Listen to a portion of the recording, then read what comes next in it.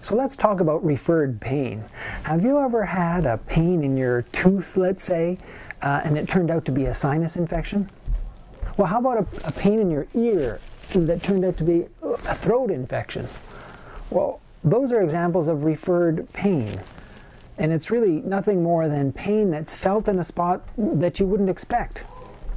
It's a pain coming from organs or tissues, and yet it's felt somewhere away from those organs or tissues.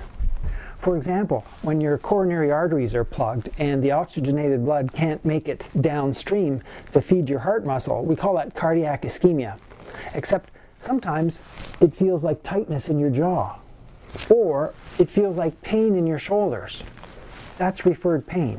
Some other classic examples are an injured gallbladder, which you feel in your shoulder, or appendicitis, which can typically start as pain around your umbilicus.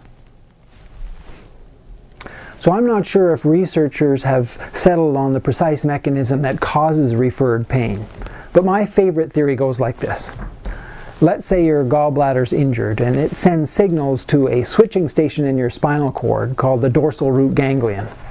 Well, that same switching station handles all the signals that come from your shoulder muscles and your skin.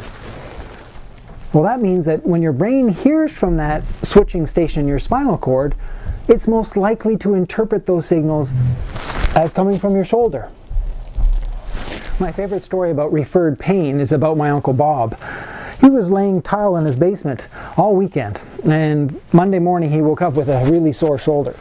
He whined about it so much that my Aunt Jean took him to the emergency department.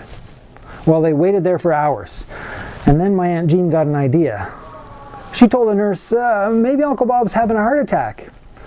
Well, that really worked. It sped things up. Uncle Bob was seen right away, and he got a bunch of tests. The only drawback was he was having a heart attack, and he had no idea. He had been convinced that it was shoulder pain due to his hard work. As soon as they treated the myocardial infarction, his shoulder pain disappeared.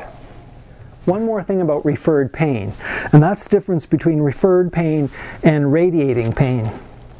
If I have a headache and the headache goes down into my neck, I'll call that radiation or radiating pain. If I have pain in my low back and I can feel it go into my butt and down my leg, I'll call that radiation or radiating pain.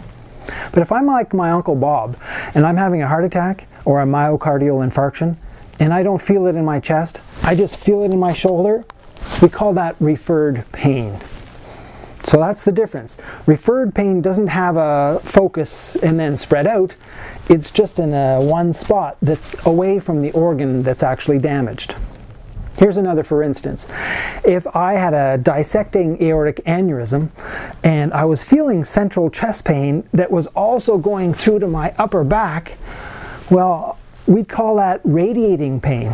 But if I was having a dissecting aortic aneurysm and I came to you saying, I just have this pain in my upper back and it feels like something ripping, well, that would be referred pain.